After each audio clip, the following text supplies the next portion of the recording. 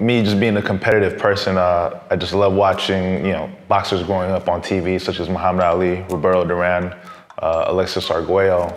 Originally, I started off playing basketball, and something in me just always wanted to get to boxing because it's such an individual sport, and you kind of reap what you sow. And from there, trained for a couple months, and then I eventually had my first fight, which I lost.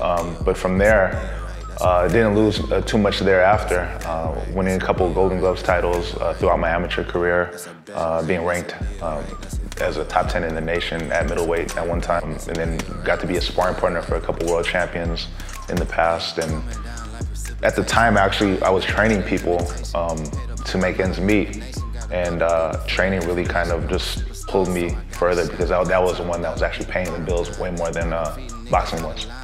Yeah. So I guess a thing that makes me different is I can kind of teach you how to actually fight as a real fighter, and as I have in the past, have trained actual competitive fighters from the amateur level as well as the pro level.